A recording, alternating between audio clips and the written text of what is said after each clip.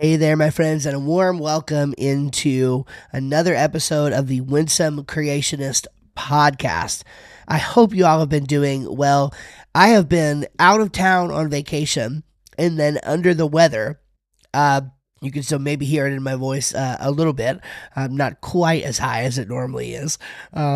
And just a little bit under the weather. And so I'm grateful for you joining me. And again, sorry to have missed an episode in late September, but I hope you all have been doing well. I'm excited about this episode. I'm going to be sharing a concept from my new book that I don't think I've ever talked about here on the podcast. I might have briefly hinted at it before, but I'm not sure that I've ever full on talked about it in the past.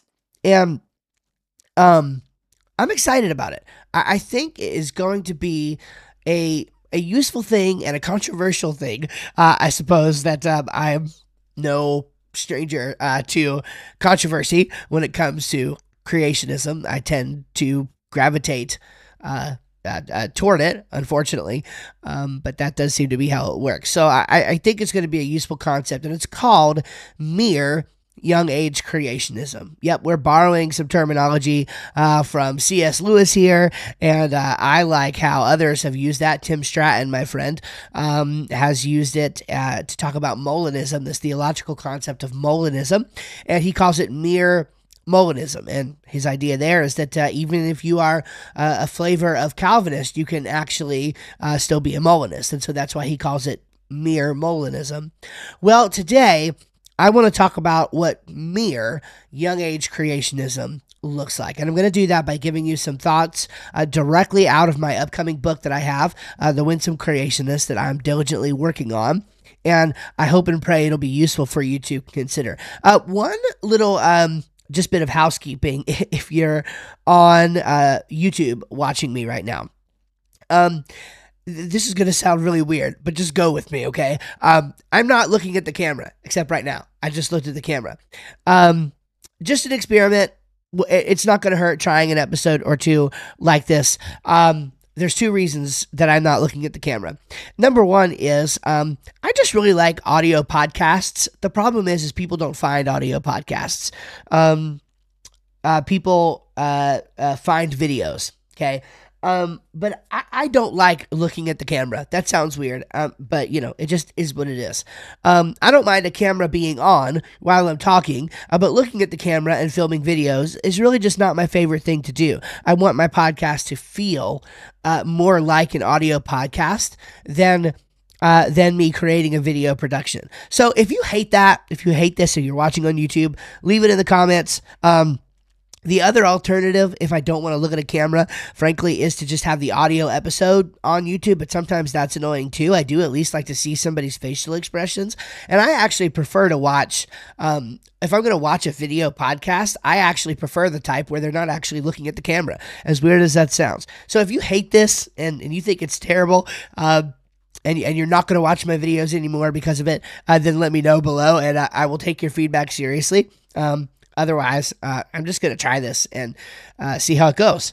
The second reason why is because, again, here's another weird one, but sometimes when you create short form video like Reels, which I may start doing, believe it or not, sometimes they are more shareable, like more likely to be found by more people if they actually have somebody not looking directly at the camera, right? But it's clear that they're on a podcast or something more like that. Really weird. But it just is what it is. And if I had a third reason, I guess it would be because rather than like looking down at my notes and looking back at the camera and that being kind of awkward and whatnot, is I could just kind of look at my notes here on the screen and talk about it. So sorry for that little bit of housekeeping, but hopefully you see where I'm coming from on that, and you just feel free to let me know if you have any thoughts. All right, so let's dive into this concept. So this concept of mere young age creationism comes out of a chapter in my book, the first chapter of my book, actually, on what is young age creationism. And so I believe it's important if you're going to talk about a view that you should articulate it. And actually, let me just, I'm going to backtrack and I'm going to give one more clarifying thing. If you listen to my last episode of the podcast, I talked about how my book is like roughly 80,000 words long. Well, here's the thing. I thought it was going to be 70,000. That's the number I kept coming back to. As I started to get further along in the book, the number came more to like 80,000. And what actually ended up happening when I got all through it is it ended up, if by taking that series that I was gonna to make, and then actually take this one too, what I had been working on writing, and then combine it with that series that I had made, like I explained in the previous episode, it turned out to be over 92,000 words. That's a long book, especially for a niche topic like creationism. So I've thought about it. I've prayed about it. I've talked to some people about it. And I'm not going to lie. I'm still trying to decide for sure how I'm going to do this. As of this moment, what I have decided is I'm actually going to cut the book in half. And I'm just going to make this book be this book, right? The initial outline for this book that I started with and going through it. Specifically, the audience for this book being those who are currently committed creationists. I mean, you guys, the kind of people who listen to this podcast, okay?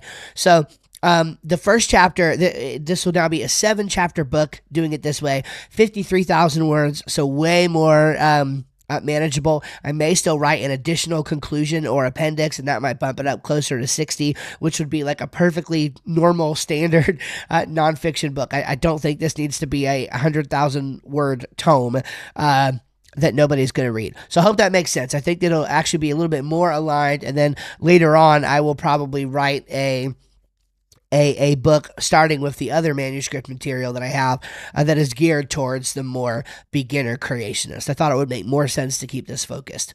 Okay, so in this iteration of things, the first chapter is what is young age creationism, a brief history.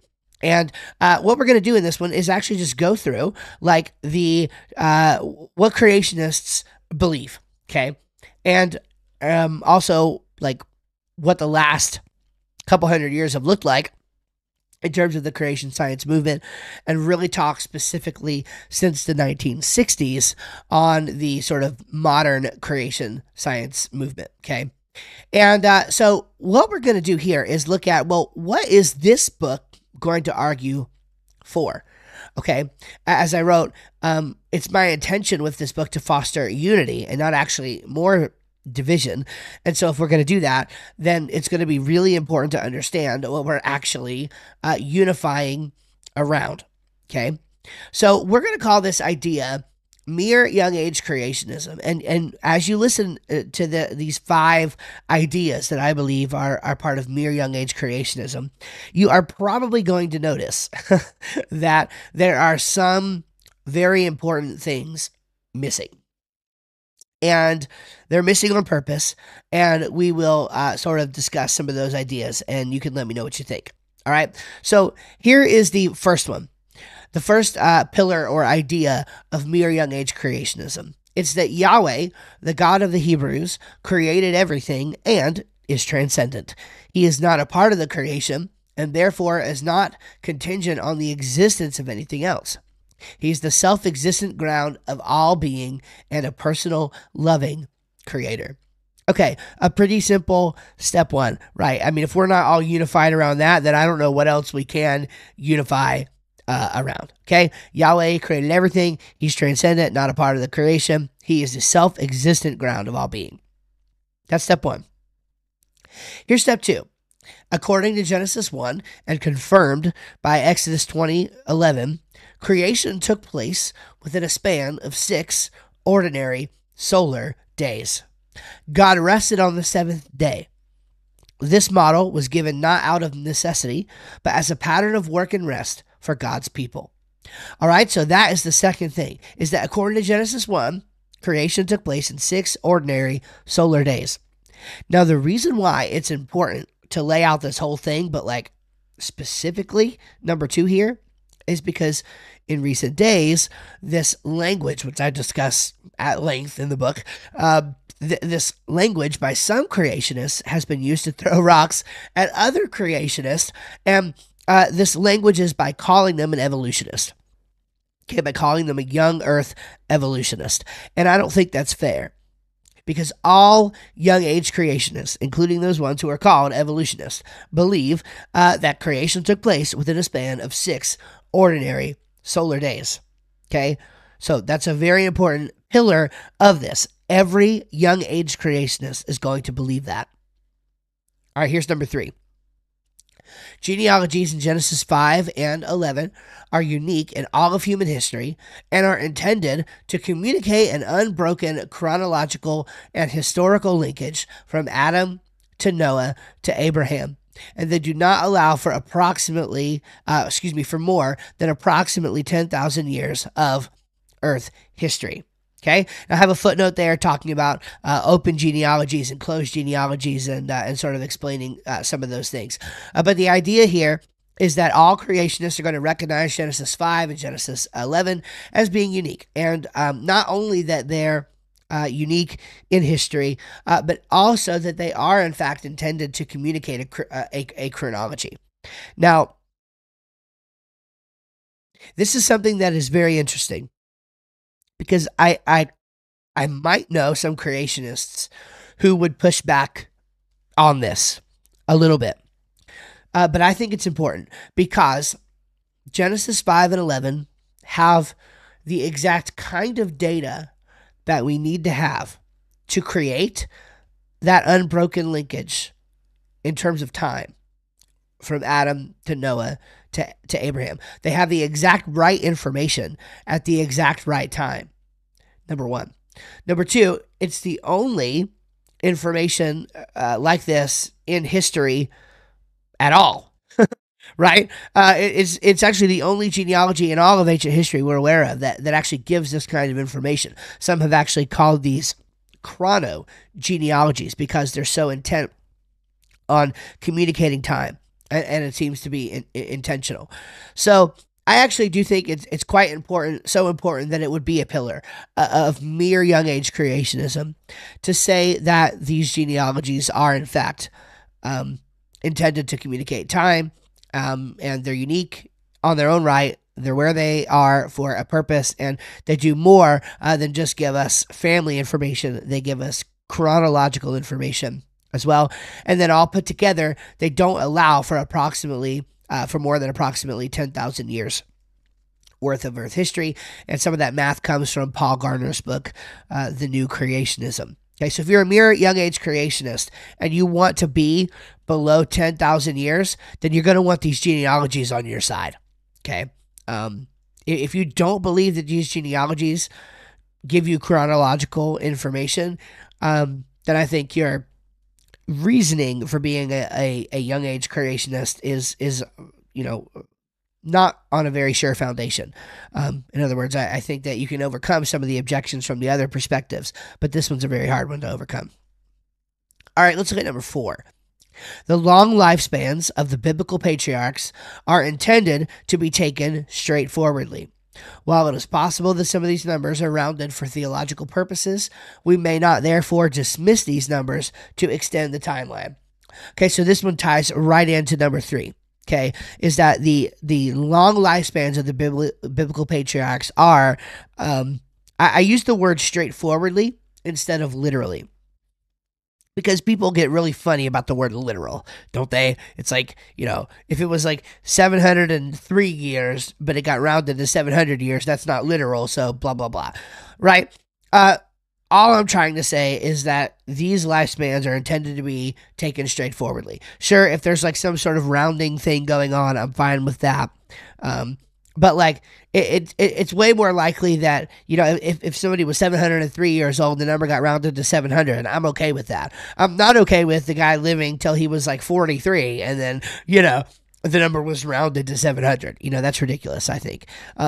So I think that the numbers should be taken straightforwardly, and I'm not aware of any of any real meaningful challenge to this. Now, if you have something you want to link me to in the comments below, please go ahead and do that.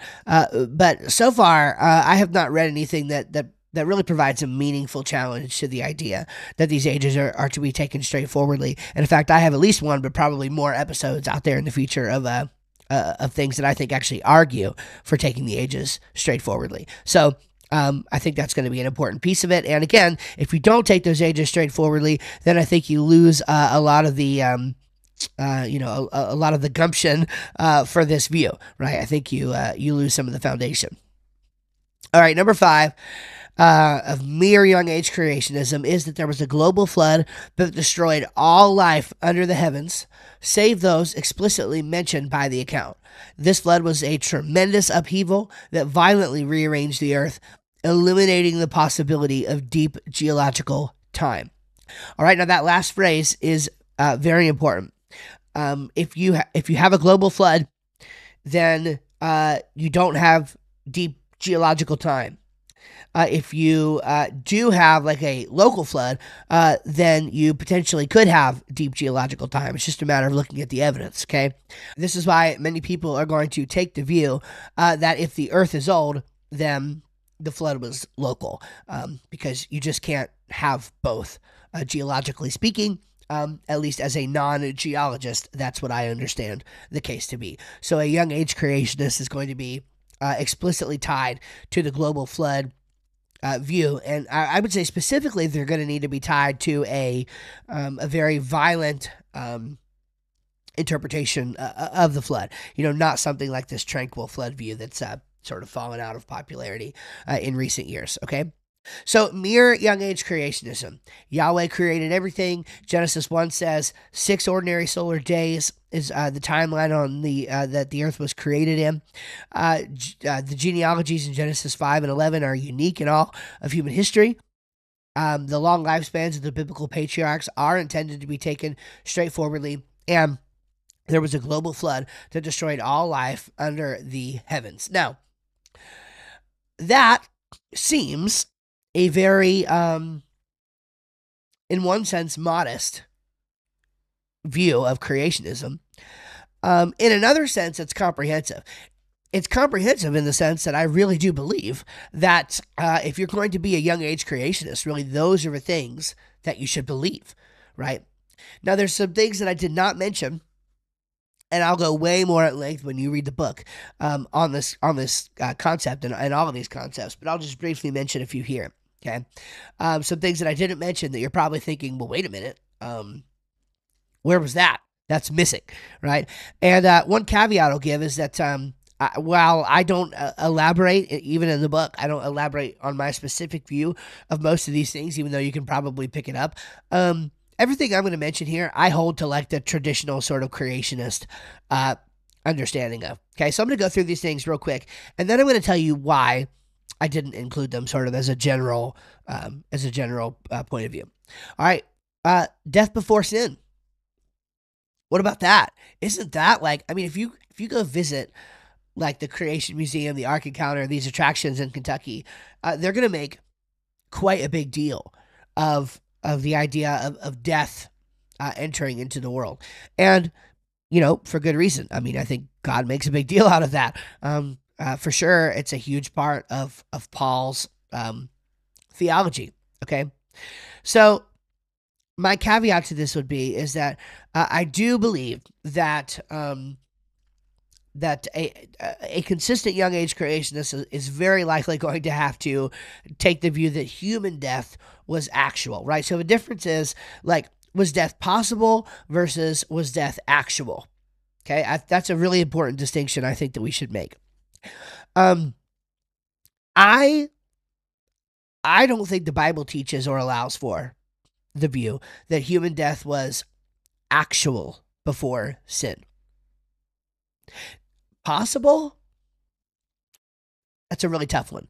I don't think so. I personally don't think so. Now, animal death, though.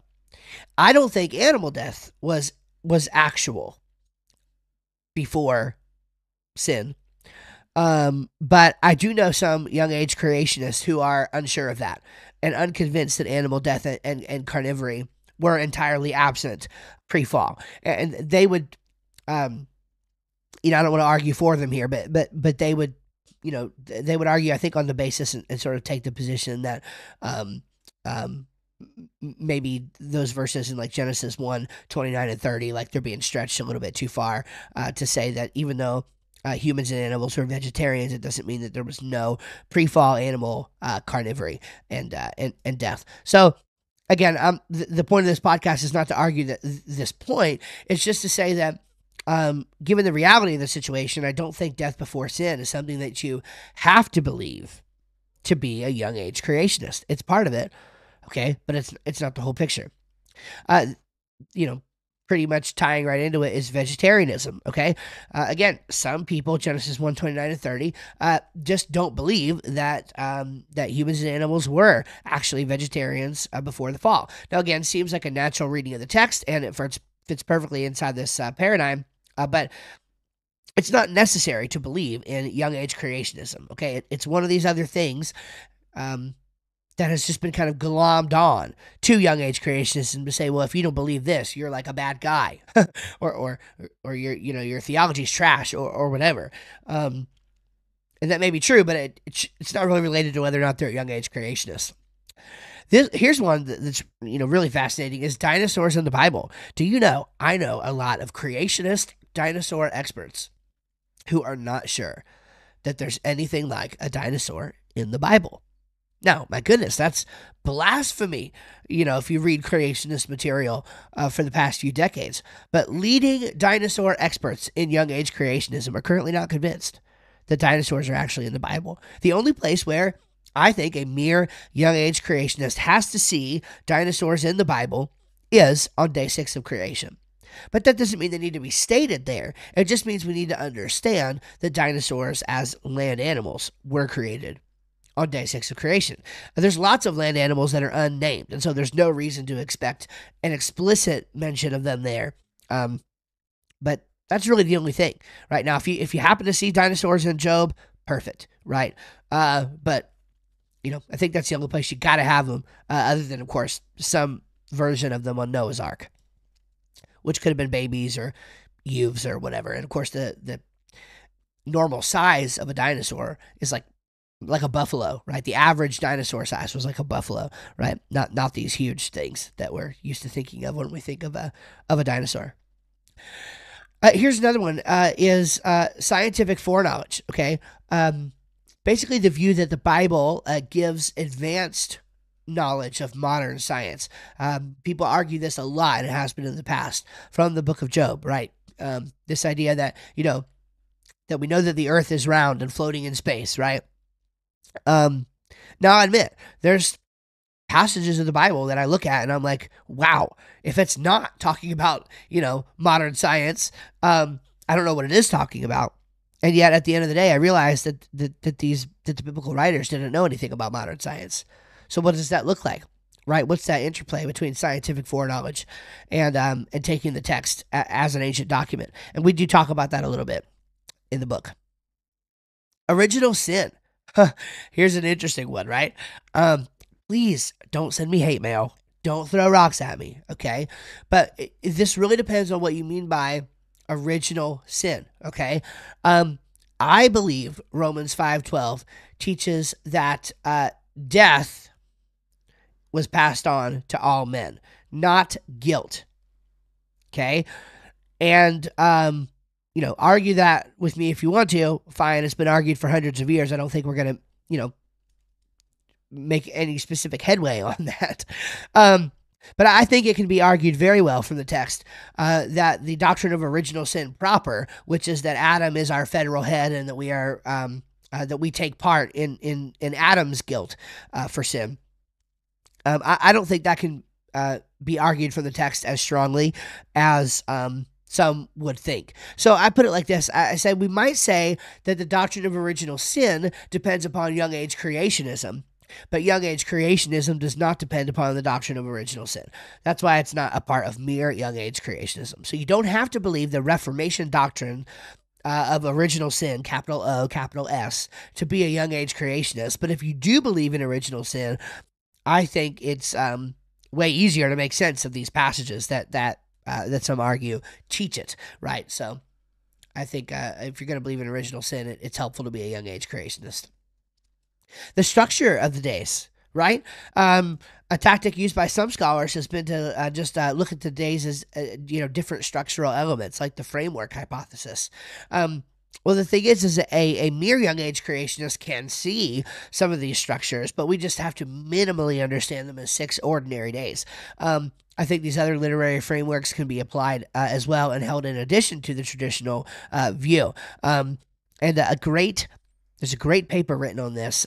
Dr. Robert something. I think he used to work with Dallas Theological Seminary. His name will hit me here soon. I'm sure it will. But he wrote a great series of articles in the Answers Research Journal, or he wrote them for a different journal and they were republished in the Answers Research Journal, talking about the framework hypothesis. And I think he makes just a great point there that, we can look at the framework hypothesis, look at the framework of the days, and see some awesome theological design in these passages. But when you press them to be literal, you run into lots of problems. McCabe, that's his last name, Dr. Robert McCabe, wonderful guy, seems to do really, really good work, and I've appreciated his writing. And he shares that in there. He talks about how if you take the framework and press it to the literal conclusion that they want to, then you're gonna turn into some pretty big problems. Run into some pretty big problems. What about interactions with the serpent, right? I mean, creationists often take the passage of Genesis 3 as like questioning God's word, right? Well, God's word versus man's word. The first time that was questioned was in the beginning. Okay, fine. I agree with that. But it doesn't really relate to the age of the earth debate. It was definitely not the context of the garden conversation. And so we're just not going to hitch young age creationism to that passage. It's kind of like when Jesus said, to Nicodemus, it's like, if I tell you earthly things and you don't understand, like, how am I supposed to tell you spiritual things and you don't understand? Creationists use that all the time. And it's like the context of that passage just has nothing to do with with science, like the physical representation of the earth. And if you want to argue me on that, well, please go ahead. But Dr. Bill Barrick opened up the last International Conference on Creationism, actually talking about this and making a pretty big deal out of how creationists have misused that passage as an example of how, as creationists, we want to make sure that we're being biblically and theologically accurate in everything that we do. So we got to be careful not to take things out of context or use them unnecessarily.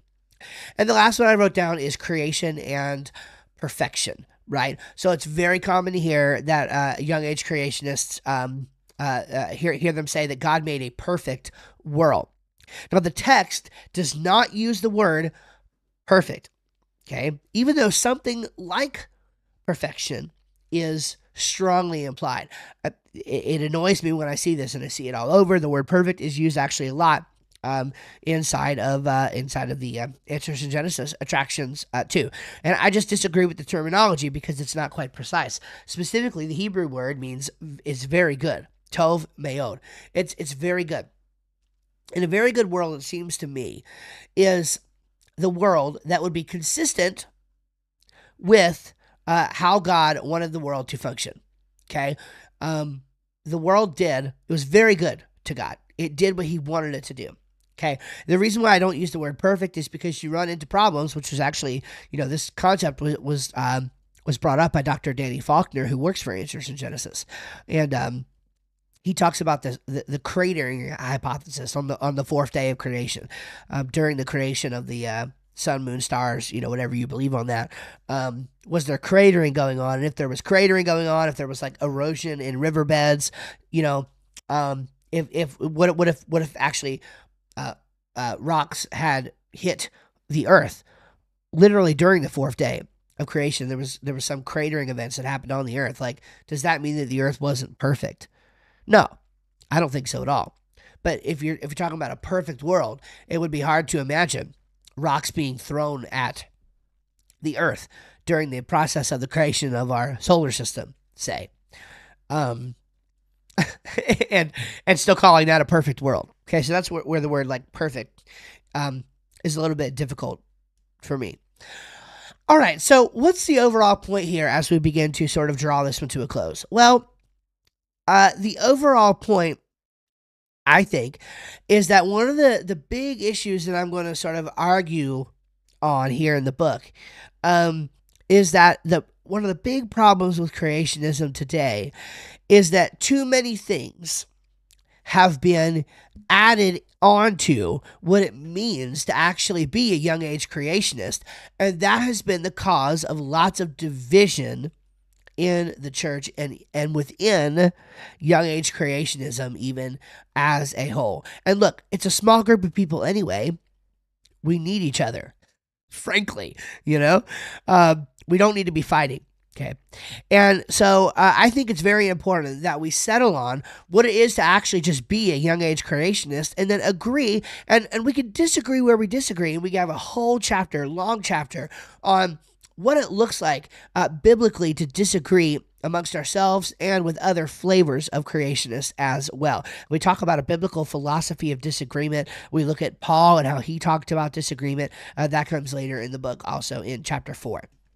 So, but to do that, we have to know what we agree on. And so I'm trying to frame this view, I'm trying to frame this view.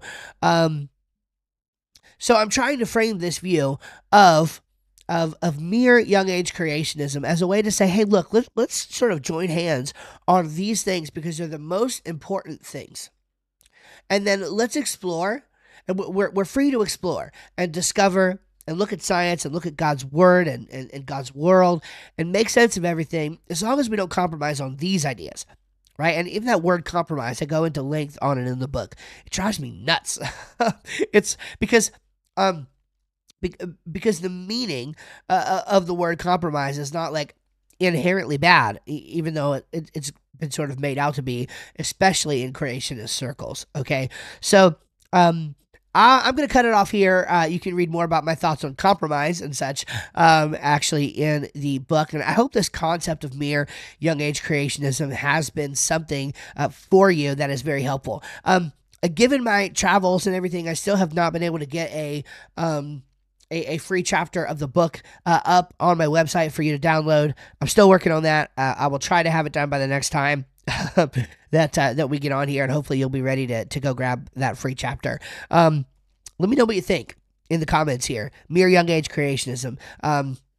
Do I need to include some of these other items, and why? Give me an argument. Let me know why you think so, if that's the case. If you're watching on YouTube, leave a comment there. If you're listening on a podcast, you can go to YouTube and leave the comment, or you can send me an email, steve@steveshram.com, and I will get that as well. And for now, Lord bless. I hope you guys have a great couple weeks, and we'll talk real soon. Bye-bye.